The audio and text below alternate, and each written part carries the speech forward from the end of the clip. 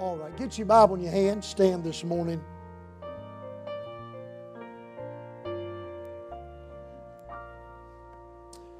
I'm going to take 5 portions of Scripture today that involve 5 different women in the Bible.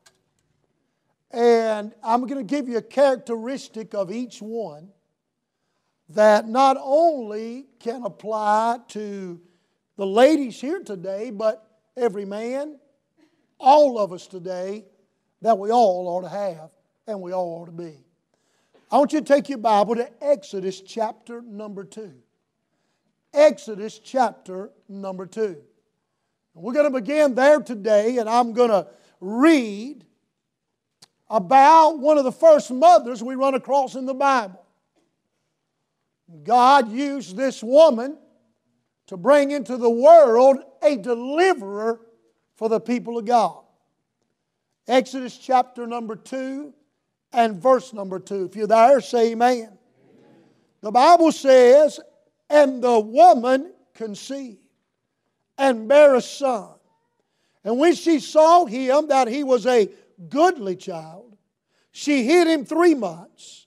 And when she could no longer hide him, she took for him an ark of bulrushes and daubed it with slime and with pitch and put the child therein, and she laid it in the flags by the river's bank." You know the story, how those Pharaoh had those young men to be killed, those babies. And this mother knew there was something special, Moses' mother, something special about her son. And I want to just begin with this particular verse, and I'll go through several as we look in the Word of God this morning. You can be seated. I want to share with you, first of all, when you look here in the Word of God, in the Scripture that I started off the sermon with, I want you to see a mother that learned about placement. A mother that learned about placement. You say, "Preacher, what do you mean by that?" This mom knew how important it was to place her son in the perfect will of God for his life. When you think about it, Moses' mom had to take a leap and a step of faith.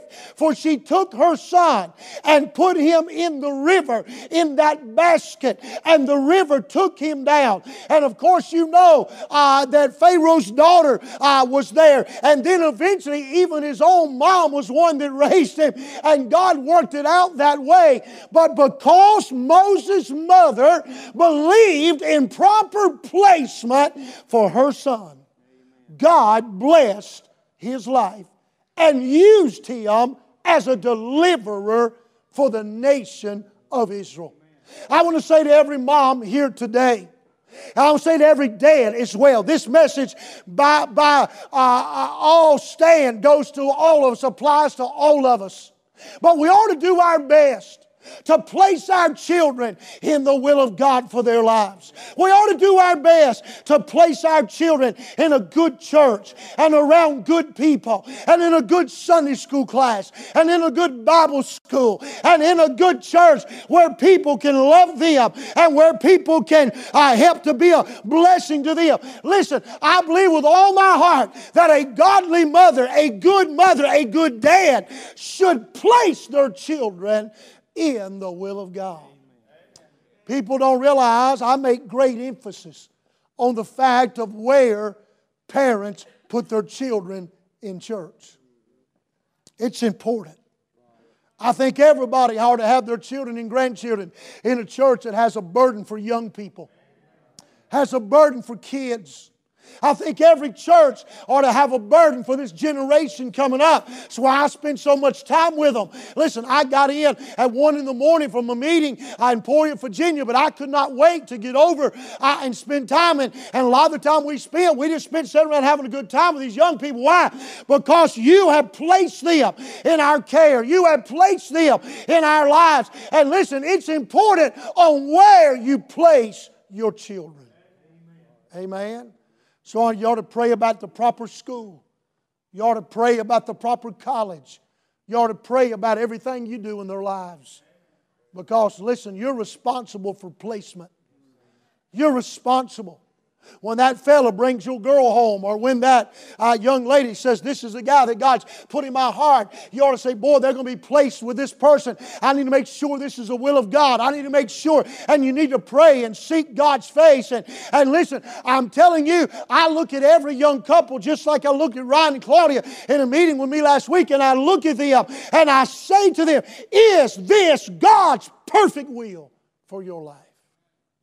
I've had the privilege of Brother Ryan's dad even sending me a message and thank me for being his pastor and thank me for teaching him and helping him to grow. I think that's awesome. Amen. Nothing more that you'd want for your children than to be placed in the right place. Right? When your children are dropped off in that nursery, you want to know you have ladies back there or men that help out sometime with their wives that love them. And when they go back with Miss Tanya, when they go back with Brother Justin, Miss Natalie, or whatever, when they go with your youth pastor, you want to make sure they are placed around people that love them. Hey, here's a mother in the Word of God in Exodus 2 that learned about placement. Put your kids in the right place. Amen? Take your Bible. Go to 1 Kings 17. We're going to do a little sword drills all through this thing.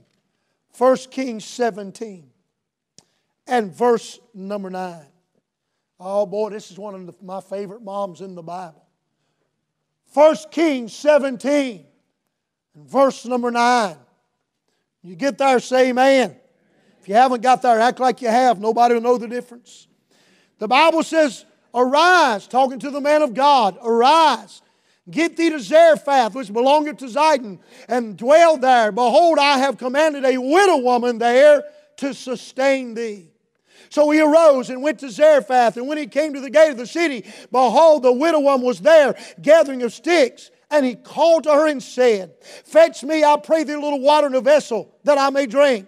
And as she was going to fetch it, he called to her and said, bring me, I pray thee, a morsel of bread in thine hand. Listen to her reply. And she said, as the Lord thy God liveth, I have not a cake, but a handful of meal in a barrel, and a little oil in a cruse. And behold, I am gathering 2 sticks, that I may go in and dress it for me and my son, that we may eat it and die. She said, as far as I know, this mama said, this will be our last meal. Famine's in the land, and we have nothing left. And by the way, this has nothing to do with what I'm preaching, but isn't it interesting that God sends you to the most unlikely places to meet your need? Is that not amazing? You would think God would have sent the man of God to somebody that could have had something to give him, but instead He sent the man of God. Hey, you know why? Because God wants to show you, boy, I feel a little tough about this. It's not people that are doing it. It's God that's doing it, and God's big enough to do it, and He can use anything to do it. Man, alive, I got cold chills just saying that. Hallelujah. I like Him Holy Ghost cold chills. Amen. The Bible says, and Elijah said unto her, verse 13, fear not, go and do as thou said, but make me thereof a little cake first. Bring it unto me, and after make for thee and for thy son. For thus saith the Lord God of Israel, the barrel of meal shall not waste. That means it's not going to run out. Neither shall the cruse of oil fail till the day that the Lord send rain upon the earth. And she did, as she went and did according to the saying of Elijah. And she and he and her house did eat many days. And the barrel of meal wasted not. Neither the cruse of oil failed, according to the word of the Lord, which He spake to Elijah. They're right in the middle of a drought. God sends a man of God. Now you imagine, mama, think about it. You got just enough for your kid. Even if you don't eat anything, you're a mama. You know what that's like. You got just enough for your child.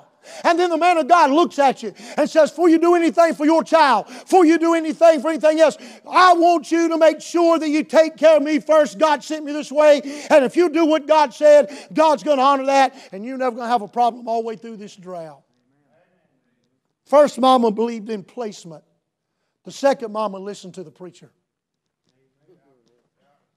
Amen? Can I tell what every one of you ought to do as a parent? Get your children, your family, under some Bible preaching. Get them under the Word of God.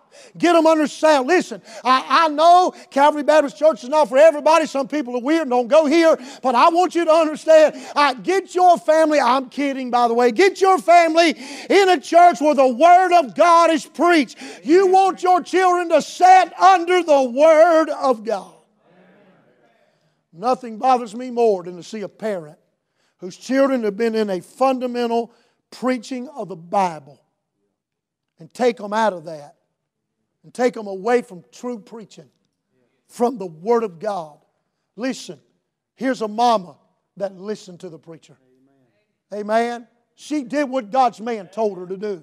She listened to the Word of God. And by the way, I'm talking about she listened to the preacher when he told her what God said. Amen? I'm not talking about listening to some lunatic in a pulpit that's telling you to do everything that the Bible doesn't even say. I'm talking about listening to a preacher that's giving you the Word of God, and that Word of God is getting your life, and that Word of God. Hey, aren't you glad you get to raise your children around the Word of God? And I got news for you. If I ever stop preaching this book or change this book, you get your children somewhere away from me. Of course, you better know I went insane. Amen. Something happened to me. Because I promise you this, and they'll give me some medicine, put me somewhere. Because as long as I'm alive and I'm sane, the preaching they're getting right now is the preaching they'll get till I leave here. Amen. Make sure, listen, get your children around the preacher that'll preach the Word of God. Amen. A mother that listened to the preacher. Go to Proverbs 31 with me. Isn't this one of the greatest chapters in the Bible about a godly woman? Proverbs 31. Boy, it's great scripture. You know, I can see a whole lot in this scripture about my mama. I really can. About Miss Wendy's mama. Miss Wendy's mama was a godly woman. Raised her after her daddy died on just a meager amount. Raised a good woman, by the way. I'm telling you that. Her mama did a good job. Is that all you asked me to say, Wendy? She did a good job. Proverbs 31. The Bible says, verse 28, her children rise up and call her blessed. Her husband also. And he prays of her. How many of you men in this church today glad you got a woman that's a good mama you're married to? Say amen. How many of you men say amen because God gave you a good godly woman? That's right. I'm preaching right. You know what? Sometime, don't be listening. I can't stand that. This is my old woman, all that mess. I can't stand that junk. You know, I know some of you do it, and I'm not trying to be mean to you. Bless your heart.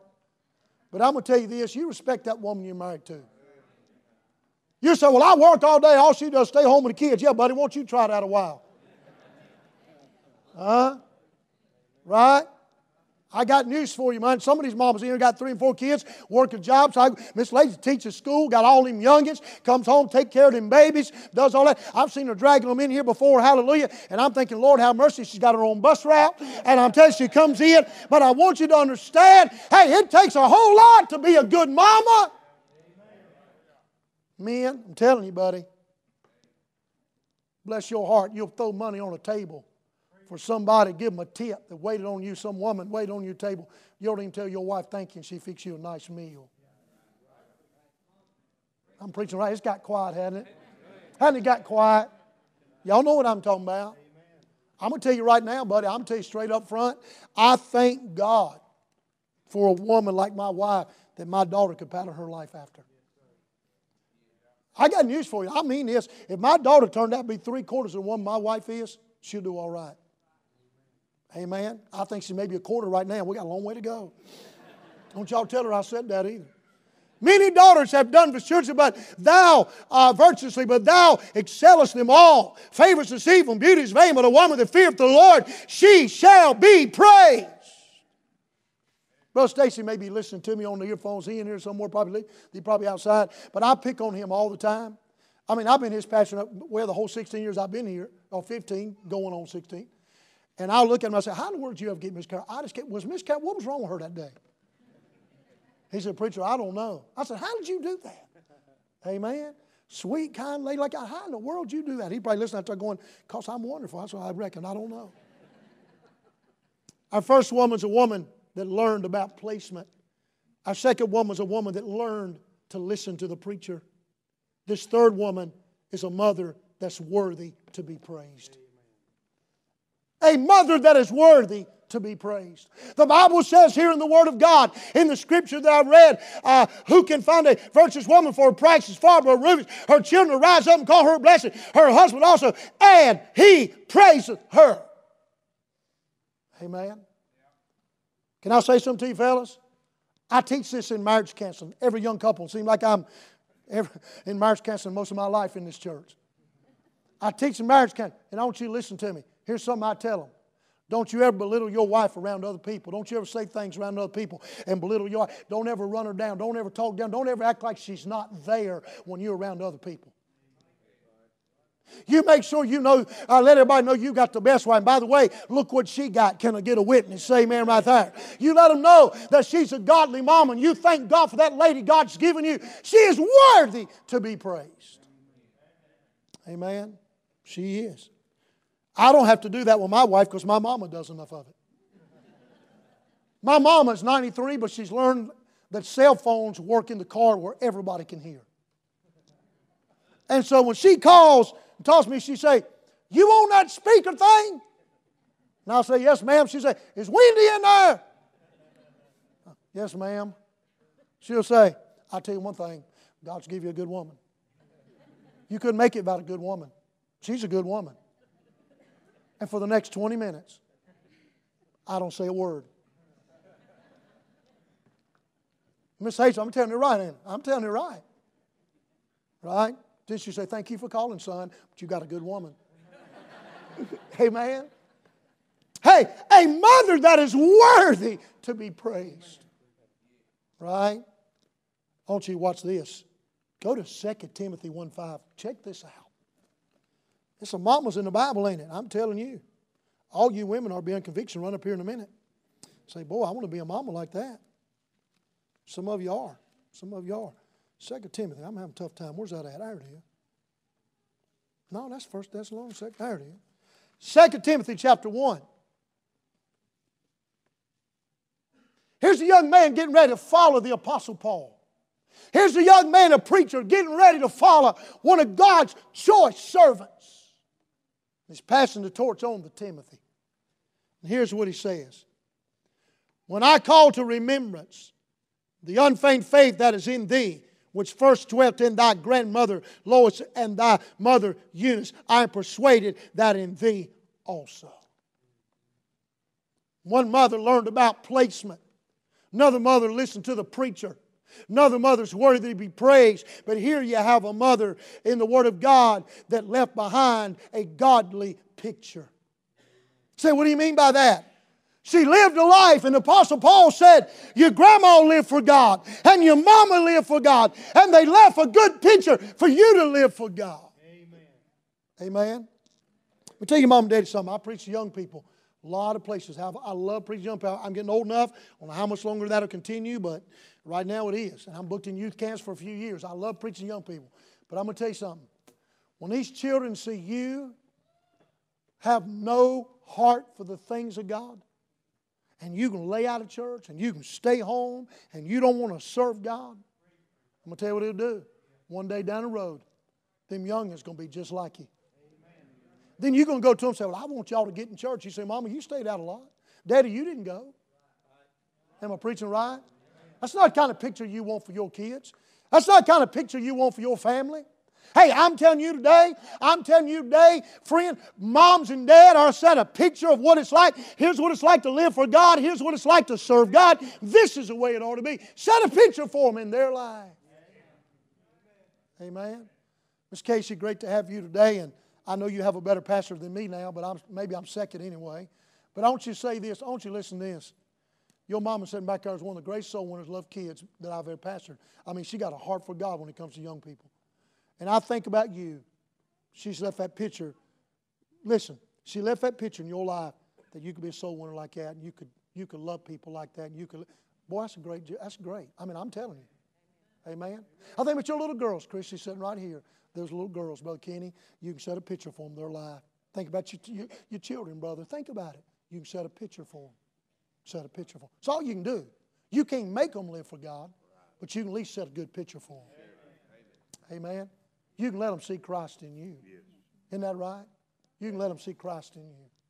And I'm going to tell you something, it matters. It don't just matter when they're 12 and 13 either. It matters when they get 18, 19, 20. It still matters. You don't quit serving God just because your kid's not in the coop no more. Right? A mother that left a picture. Let me give you a final one. Go back to John chapter number 2. This is some of our scripture that we just came out of that I'm preaching through the Gospel of John, chapter number 2, verse number 5.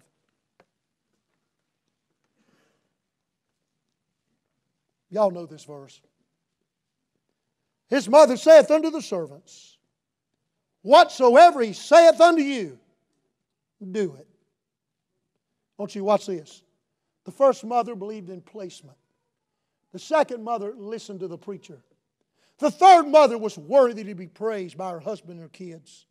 The fourth mother left a great picture. Follow after your grandmother and your mother. But this fifth mother understood God's power. You know what she was really saying to those guys? She was saying to them, I know you don't have what you need, but my boy right there has got enough power. If he tells you to do something, you better do it. Hey, can I tell you what every mom and every daddy ought to tell their kids and their grandkids? As long as there's a God in heaven, God is able. God has all power.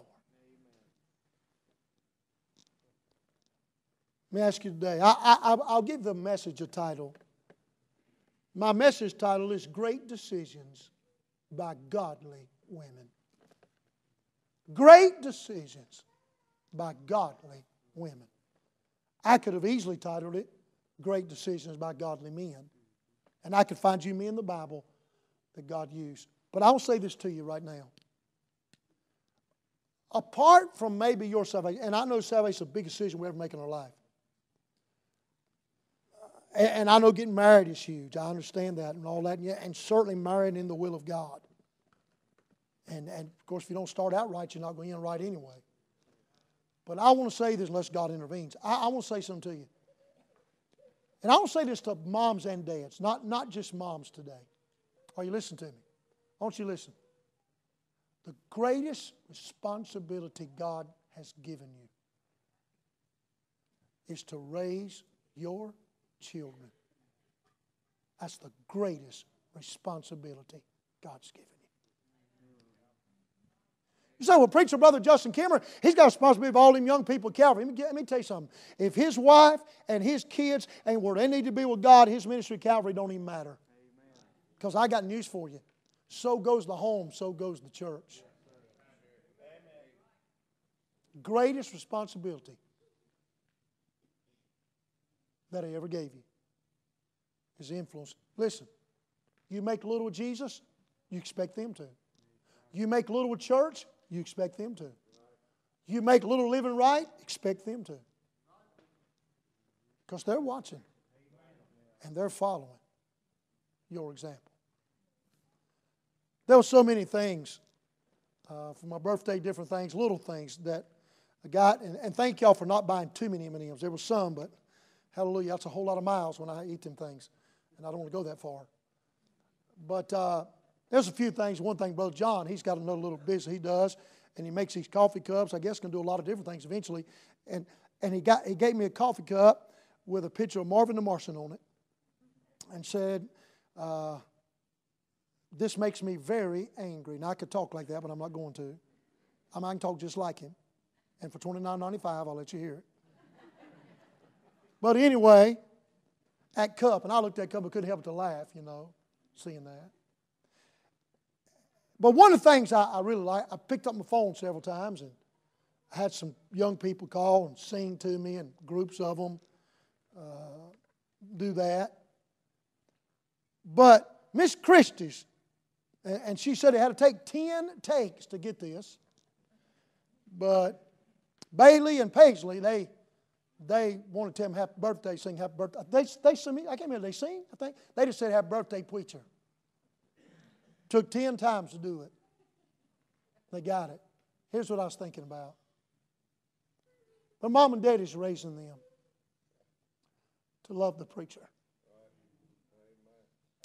To love God's men. Not an athlete. Not somebody that'll let them down, and God forbid that we would. But to love God's man. To love God's man. Right? When Natalie and Caleb come up here about every week, grab my leg and hug me and tell me they love me, let me tell you something. You raise your children. I'm not talking about Brother Chris. I'm talking about in the fear of God.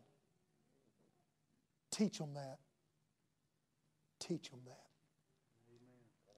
Teach them to love Jesus. What an awesome responsibility. Miss Amy, you come. Let's stand to our feet, Brother James.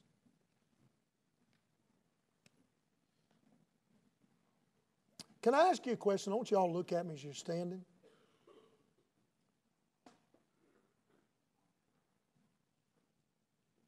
Can I just address this to moms and dads? I think it'll be all right today. Can I ask you this? How many of you feel like as a parent, standing here right now as a parent, that you could come and say, Lord, I could do a little bit better on my children seeing Christ in me. I could see room for improvement, Lord, or God, I just realized as Pastor was preaching today the awesome responsibility of my children watching my lives or my life. Maybe God spoke to your heart today about you want to make sure, like Timothy when he looked back. Oh, by the way, and all you grandparents, I understand grandparents are a different breed. I've just been around Brother Crabtree enough that I thought would never wimp out, but he did. And I'll say something to you. I know you're going to give them stuff you never gave your kids. You're going to give them some chocolate, some cookies. Oh, they can have that. That's okay. They don't have to go to bed. That's all right. But I want to say to every grandparent, there's one thing you better not ever do. You better not ever look at your kids that are raising your grandkids and say to them, you just got them in church too much. Or they just go to church too much. They're missing out. As a grandparent, you better pray for them grandbabies to get all they can get. Because there's a world out here that wants to destroy them and leave them in the ditch. But there's a God in heaven who wants to make them champions for Christ. Amen. Brother James can have our invitation. I'll say this to you, if you're mom and dad today, you're young. Listen, can I say to all of our teenagers, young people across this auditorium, aren't you thankful? Some of you, aren't you thankful for a Christian home? You don't have to worry about beer cans stepping over them and liquor bottles and drunks in the house.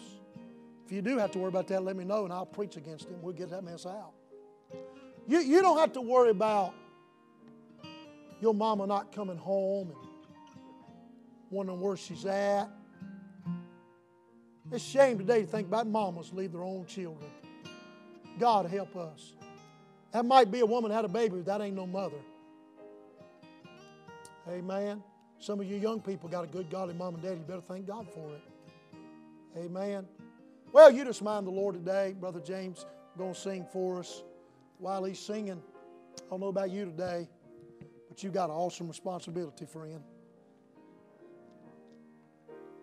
Mother's Day 2018, Calvary Baptist Church. I may not have riches as some others may, but I have a mother who knows how to pray.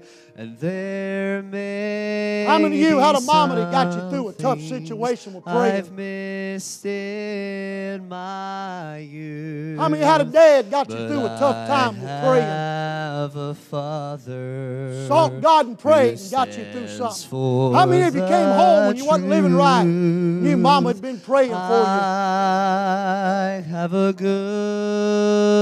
goodly heritage. I am I'm praying for young men walk across here like Brother Marquise right now. He may have not had a godly home coming up, but I'm praying he'll stay in this church long enough. God give him a wife, and he'll have a good godly home one day. Godly heritage, and that is worth far more to me. Sing us another verse. You're doing good, Brother James. And if in the future Aren't you thankful, Miss my Kristen? parents You gotta be. pass on Real deal, to Mama, you gotta dwell in that city. We've come Your mama, one of my to heroes. call home. They may not leave me. That's right, The Josh. wealth What would you and them little babies of and that wife be? this world. How many times she prayed for you but while you served your I country, some other nation? have Marine Corps. accepted Got you home. their God and His word. I have a goodly heritage. Amen. And you know what, Noah? I You ain't had the am kind of home you got, blessed. But you with guys love them. I things appreciate it. you can't We got some teenagers take time with other kids that don't have much in this church and don't have them homes and love on them and do things with them. Could not make a preacher prouder. Thank God for we love the underdog. Amen. And that is worth Ain't no throwaways with God. more to me. Lord, I feel a breath from another world. Hallelujah. So goes the home, so goes the church. Keep Christ the center of your home. Keep God the center of your life. Everything revolves around the center. Amen.